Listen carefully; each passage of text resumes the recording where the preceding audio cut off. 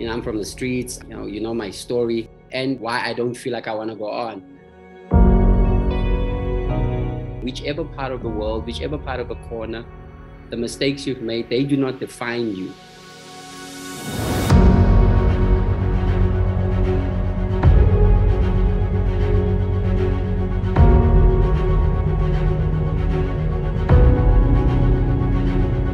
There's a lot of things happening on the streets. I mean, we're out there doing our thing, and me being that person that can actually connect these two, taking the mother that's on the corner selling her vegetables and understanding what she's going through and where she is and how she can grow her business. Now I'm sitting on the street corners talking about how we're going to sell potatoes and onions, and it's like such a beautiful process because I'm building the community now and no longer breaking it down.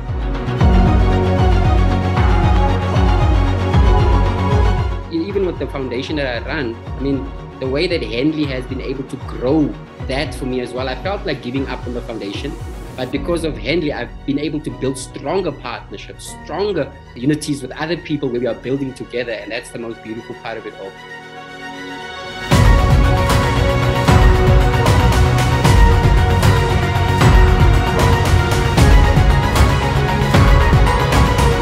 It has become for me a place where you can actually understand who you are as an individual and how you'd like to show up in the world and the real difference and the changes that you want to make and also the lives that you want to impact.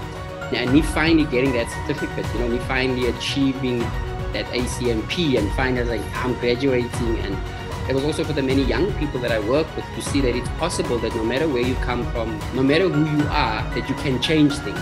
You can come from that area that was dark and you can step into light and become a true agent of change.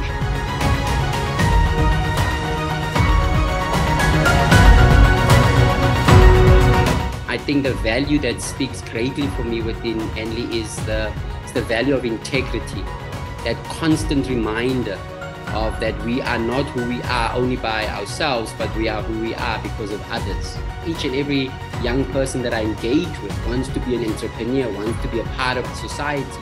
They want to give something back, and Henley has given me that opportunity to be that person that can say, how do we grow together?